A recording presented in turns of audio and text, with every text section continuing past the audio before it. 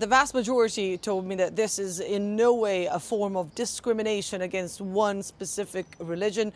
This is about defending a set of rules, a charter La République En Marche agreed upon last year during a regional elections campaign. Last year was really the year La République En Marche became this political party, a political force here in France.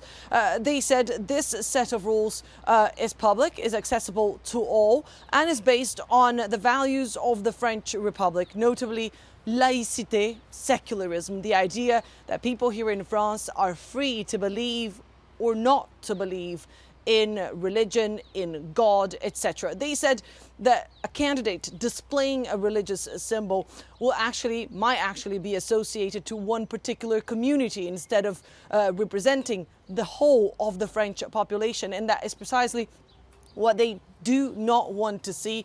One member of parliament here in Paris told me that he was actually even surprised to see that poster printed.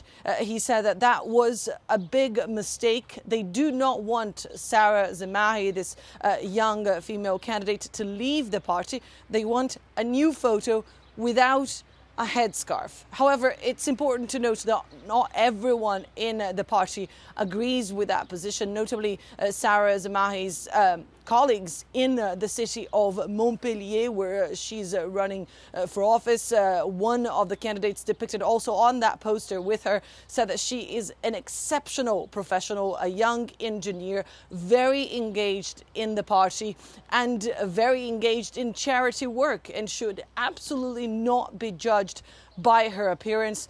They say that La République En Marche would benefit from having her on their list.